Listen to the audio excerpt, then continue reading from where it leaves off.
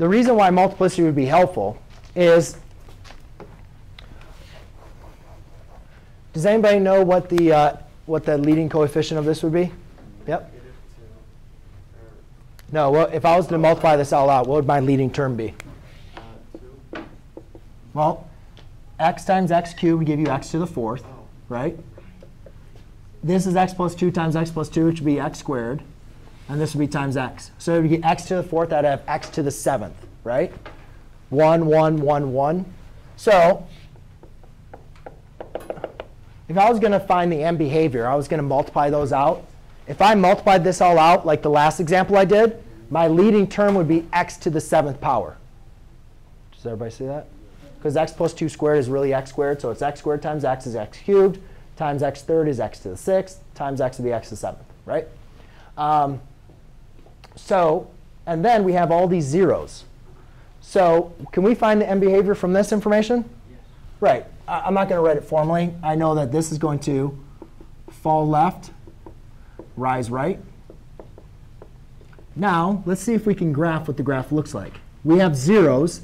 When f of x equals a 0, that's the same thing as an x-intercept. OK? So 1, 2, 3, 4, 5, 6, 7, -2, -1, and 0. So those are all where the graph crosses. Now, by knowing my m behavior, I know the graph falls left and rises right. I know -7 is an odd. So that means the graph crosses. -2 is even. So that means the graph bounces. -1 is odd. And 0 is odd. Right? So now it's kind of like a little game. The graph has to cross through this 0. Here, it has to bounce.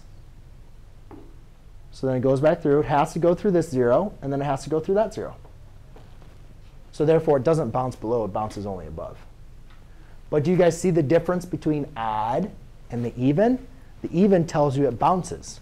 So therefore, if you needed to sketch what the graph looked like, if you know the zeros and its multiplicity, you can determine which ones cross, which ones bounce. And then if you add in what the end behavior is, you can sketch what the graph would look like.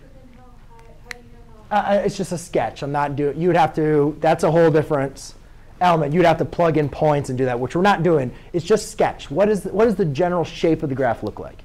Yes. So the answer would just be the 4 multiplicity. The answers would be my answers with these m's representing multiplicity. That's all I was asking you guys to do. Yep. It's just solve them and then tell me what the multiplicity of each one was. I'm not asking you to graph it. I'm just trying to make a connection for you. Yes.